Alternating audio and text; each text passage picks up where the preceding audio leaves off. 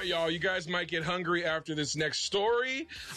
McDonald's might have mastered marketing because one Orthodox Christian woman in Russia is allegedly suing them after claiming that McDonald's commercial made her break fast during Lent back in 2019, y'all. Wow. This is the weirdest thing I've ever heard in my life. Yeah. What lawyer took this case? I think the Fry guys took the case. They're paralegals. Yeah.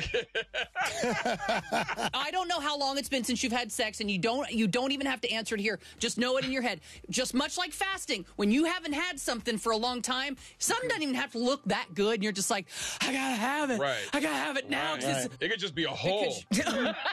Chewy's thinking for himself. Oh, Chewy's thinking for himself.